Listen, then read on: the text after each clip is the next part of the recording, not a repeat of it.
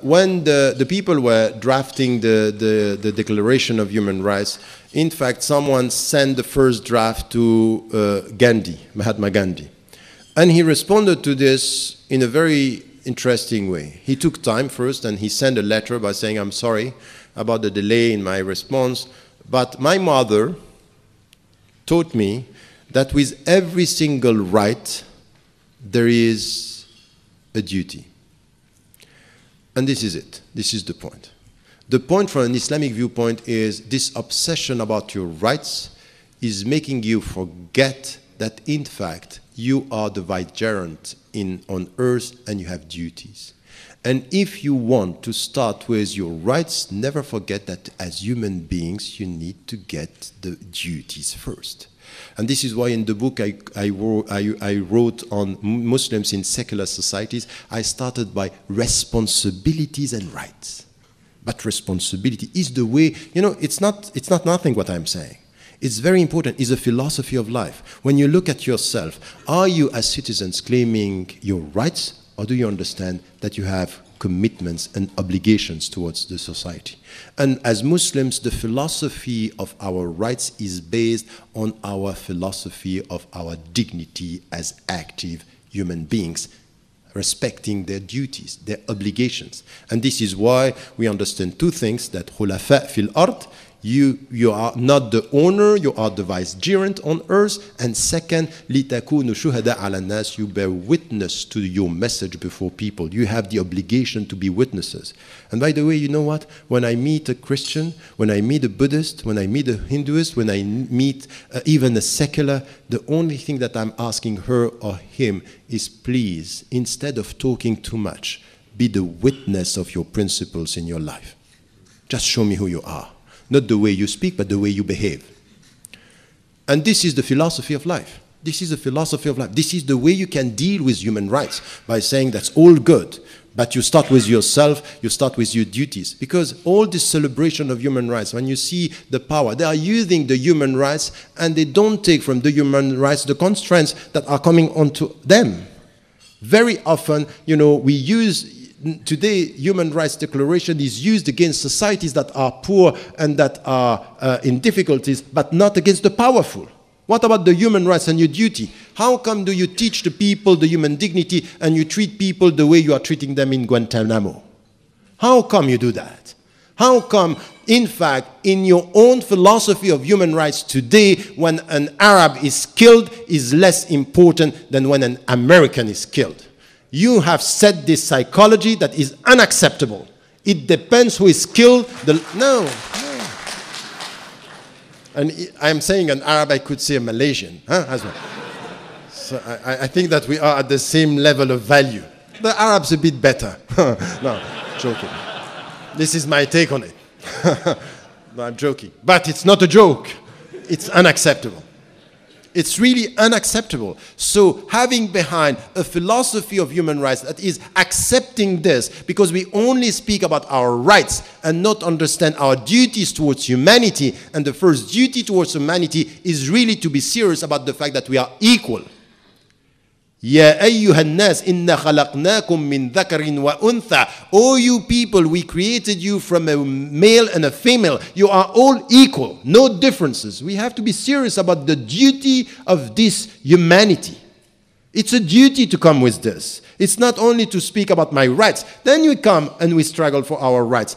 But in the very, very clear disposition that we have about our duties. So this is the problem I have with this philosophy of human rights today, is just we are forgetting, even with citizens. The citizens are taking into the streets asking for their rights and say, what are you doing for the society? In which way you are contributing? In which way you are even going, you know, for the elections? Some have the opportunity to go and to vote. They don't go because they don't take it seriously. Only when it's fun for the president. But when it comes at the local level where things should matter, they are not there. 20%, 25% of the people are voting, meaning they don't care. They don't have a sense of commitment towards the society. So this is a deep crisis. This is where we need to come with a philosophy in Islam. This is where the Muslims, but also with others coming from other philosophical and religious traditions, we should contribute in this discussion. Not only by being on the defensive. You know what? We like human rights. We are Democrats. Welcome. And so what? And so what? What are we going to contribute to in the whole discussion? Now, my conclusion with all this in 2 minutes is really to come to this understanding that from an Islamic viewpoint, we don't have a problem, but we need to come with a vision for the future. And what we have in the Arab world today is new leaders, for example, they are saying, we are okay with democracy. This is what Morsi is saying. This is what Nahda and the people in Nahda are saying. We don't have a problem with democracy. We don't have a problem with human rights. Now, what we want is not this discourse only being on the defensive by saying we are Democrats. For example, the Turkish Prime Minister, when he was asked about, because there is also another discussion.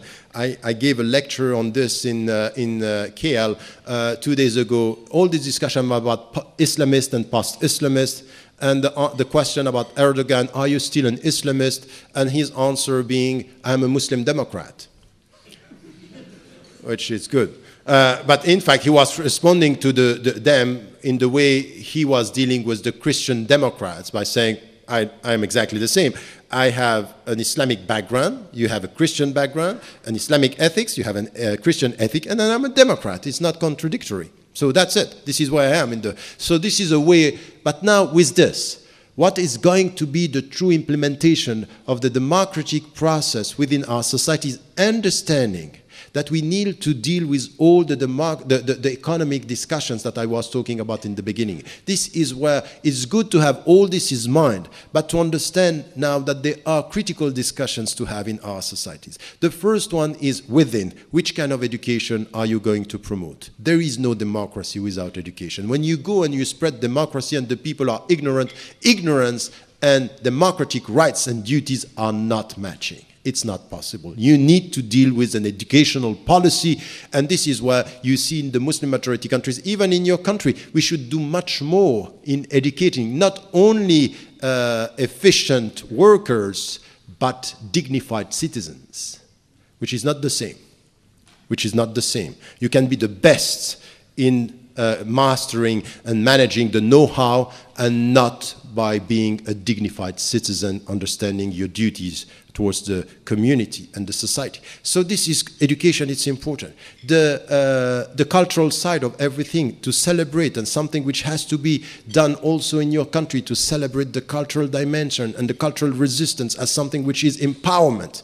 And by the way, if we want to be serious about women involved in politics, involved in the job market, this has to do with education. Don't ask the women the way they dress.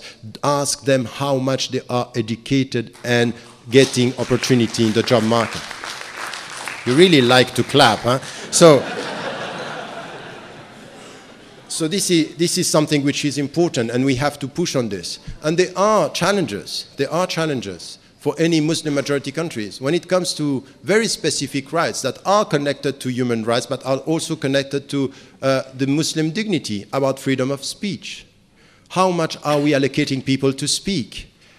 How much can they speak in a society, and not in the name of being the guardian of religion, because some states are the guardians of the religion when it suits them. So they are playing with Islam. They are playing with religion. You can't say this because it's against Islam. But what you are doing, all the corruption from behind the scene, is it for Islam? So you use Islam whenever it suits you. That's also something which is important. Freedom of expression. Do we leave the people, let the people speak their mind? And this is something which is in our educational process, in our educational system, something which is important. Give the floor to people to be able to speak. So freedom of expression, it's important. And the next challenge for us, if we want to be serious about implementing democracy, is to change the way we deal with economy. And in the region here, in South Asian, with South Asian countries, we really have to understand that what is happening in the Middle East has to do with the shift towards the east of the center of gravity of the economic order today. That China, India, Russia, Turkey, South American countries, Brazil, you know, BRIC, what we call BRIC, and also South African countries, and now Indonesia, and Malaysia, you are going to play a very important role in the coming future. It's no longer, you know, East, the West, and Islam. It's something new that is happening now. And the Muslim majority countries and Middle Eastern countries should be very much be serious about the multipolar world in economic terms, if they are serious about democracy and serious about the new economic stability that is needed to get democracies in our society, in the Muslim majority countries, and in all the societies that we are talking about. Sorry for having too long. Thank you.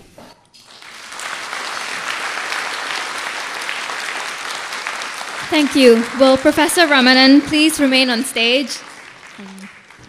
Please remain on stage. To receive a small token of thanks, I would like to invite YB Datuk Mansour, Professor Wu, and Mr. Zairil Khair Johari, CEO of Penang Institute, up on stage to present Professor Ramadan with a beautifully carved wooden veneer picture of the Jubilee Clock Tower of Penang. Please.